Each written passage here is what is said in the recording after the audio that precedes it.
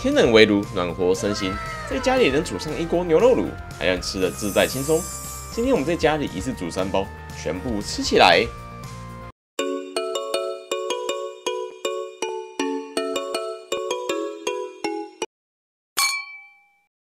大家好，我是豆豆。我们现在来到虾土豆工作室这里了。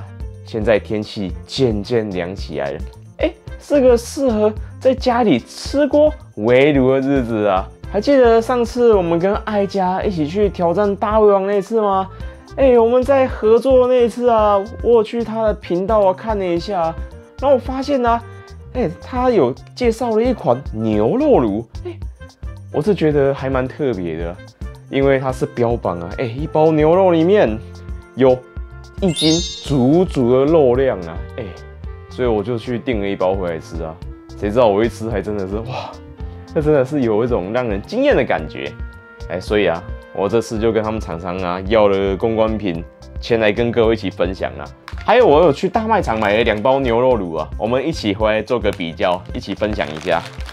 那这牛肉炉的料理方式啊，它可以用电锅啊，或是微波炉直接加热啊。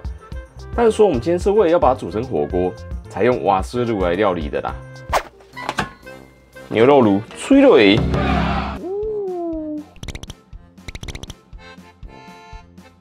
各位啊，我会把它折一半啊，好像就可以了啦。但是说如果是在家里吃的话，我是建议啊，你先解冻会比较好。哇，好香哦！各位，你看麦，哇！你看这个肉量看起来就是舒舒服服的啦。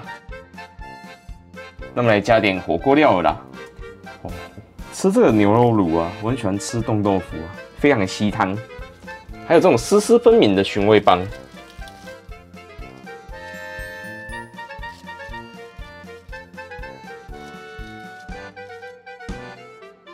贡丸，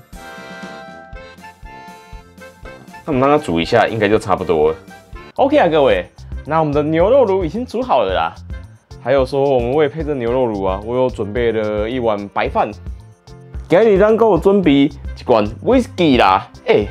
咱伫外口食饭啊，有可能你可能爱开车啊、骑车，有诶无诶啊。所以你没有办法那么舒舒服服的在外面吃饭喝酒，可是啊，今天在家里没问题了吧？而且我还有准备1罐可乐啦，我们可以用威士忌跟可乐一起调一杯威士忌可乐啦。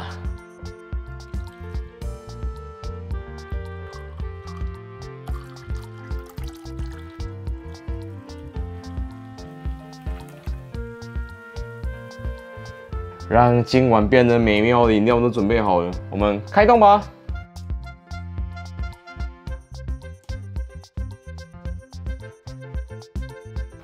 我当初就是看到爱家的影片啊，然后看到我就哇，我的屌到了，你知道吗？1包牛肉炉里面随便捞都是肉啊！全国丽园饭店他们出的牛肉炉啊，它里面有3种肉块啊，一个是牛肉，另外一个是半筋半肉。接下来就是牛筋啊，那我们先从牛肉吃起来。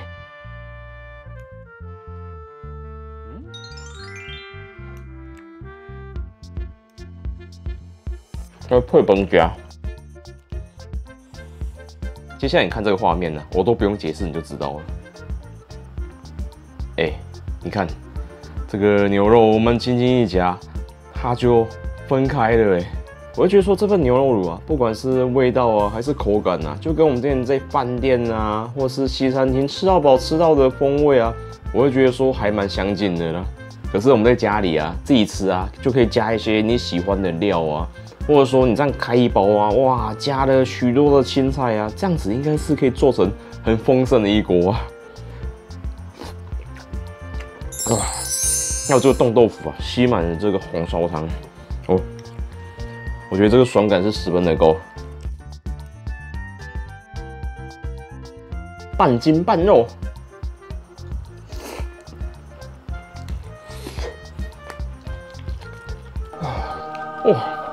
我吃这一块啊，还有2种很明显的口感啊，一个是软嫩的牛肉，然后再配上 Q 弹的牛筋，我觉得这一块特别的下饭呢。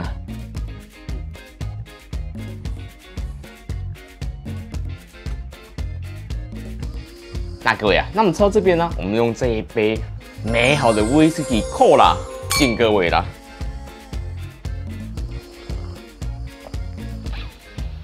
哇！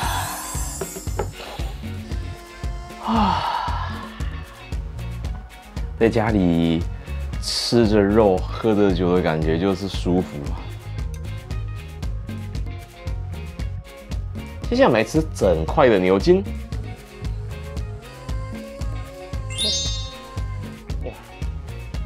刚那块牛筋呢，我咬下去啊，有种入口即化的口感呢。而且说它这块牛筋啊，应该是他们已经炖很久了，所以它已经吸满了他们汤头的味道啊。我们在家里煮火锅啊，贡丸不能少的吧？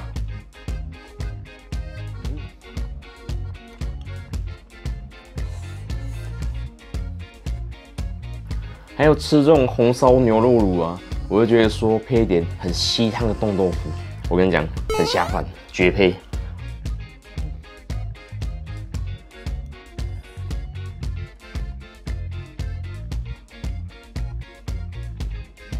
还有各位啊，我们吃火锅寻味棒是不能少的吧？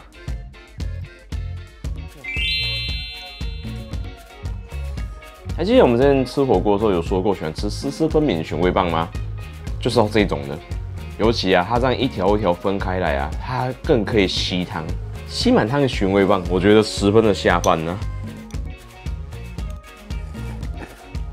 那等一下我们把这锅牛肉炉吃一吃啊，我们就准备再吃下一锅吧。各位啊，那接下来我们来煮这一包村子口的红烧牛肉炉，超量大满足，来试试看。那一样，我们先煮一下，煮完呢，我们再加火锅料啦。那这一锅一样，寻味棒不能少的吧？冻豆腐、贡丸，那我们再煮一下就可以上桌喽。OK 啊，各位，那我们这一锅啊，它是村子口红烧牛肉炉啊。可是啊，刚我们在煮的时候啊，它那个味道啊，它给我感觉反而像是有牛腩汤的感觉。也许是因为这里面有红萝卜跟白萝卜吧，甚至旁边还有洋葱的搭配啦，所以它的味道啊，整个就非常有那种哇，我们吃西餐厅会有的牛腩汤的风味啊。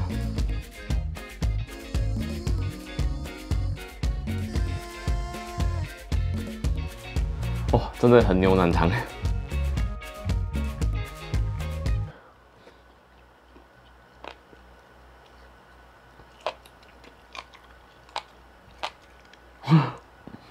各位，你有听到吗？不过它也是十分入味的牛肉啊。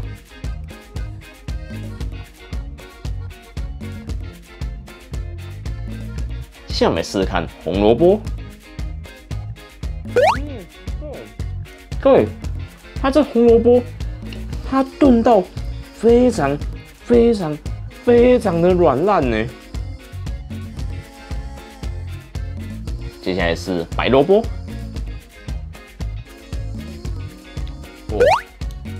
哇，这个也很入味的。可是吃东西真是见仁见智啊，也许有人就是喜欢吃牛肉的时候啊，可以配一点萝卜跟红萝卜啦。我会觉得说它这个味道也是好吃的啦。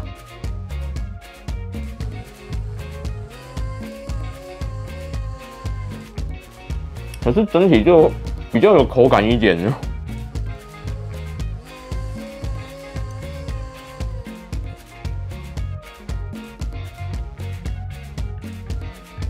我们吃到这边一定要配点冻豆腐了吧？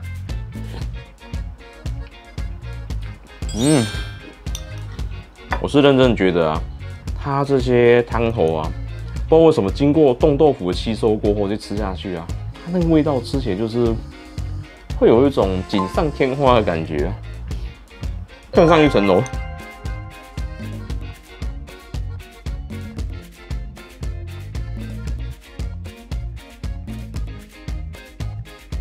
我也很喜欢拿寻味棒啊，把它弄散，然后盖在白饭上面吃啊，这样子就有一种像是盖饭的感觉吧，淀粉上加上淀粉。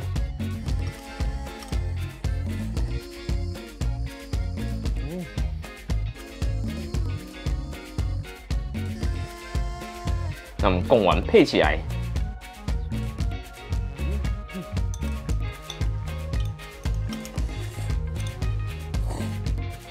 那我们抽这边呢，我们就用这一杯威士忌扣啦，敬各位啦。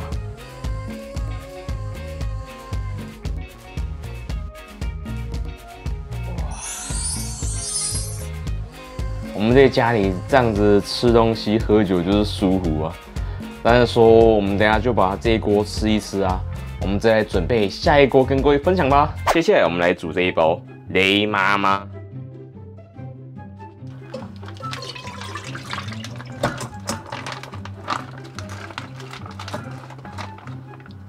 那我们一样要加火锅料了，我们再来煮火锅，还有寻味棒、催泪。那我们再让它煮一下，应该就差不多了啦。OK 啊，各位，那我们已经煮好我们的第3炉了啦，那我们吃起来吧。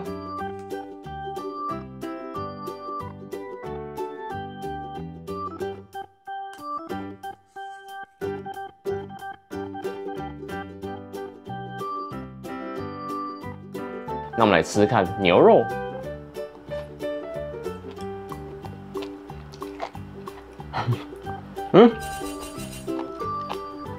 各位啊，我在想说奇怪耶，它这个牛肉吃起来的味道啊，怎么口感啊，都跟我们上一包一模一样啊？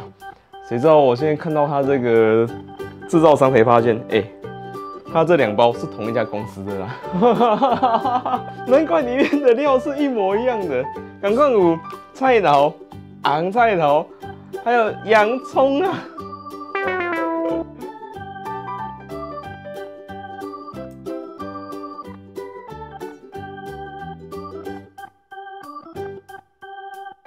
那我用寻味棒盖饭。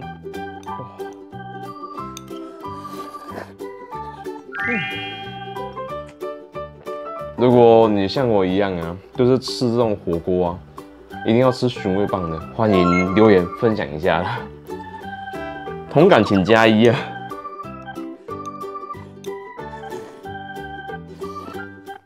萝卜吃起来，哇！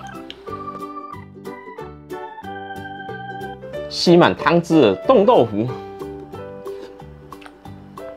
哇！它这配真正有影好食的。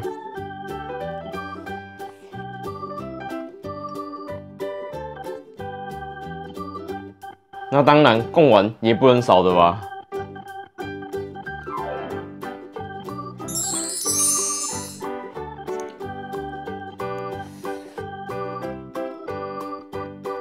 那我们就用这一杯威士忌扣啦，敬各位啦。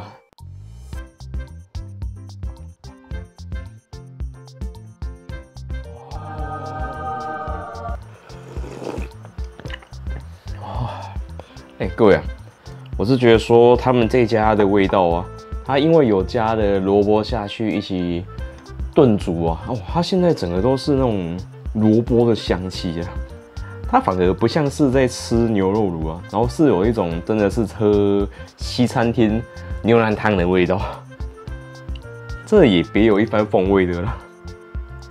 可是如果你是喜欢那种什么红烧牛肉的味道啊，就像我们刚刚吃的全国丽园大饭店出的，它那个汤头就是真的是饭店里的那种牛肉汤的味道啊。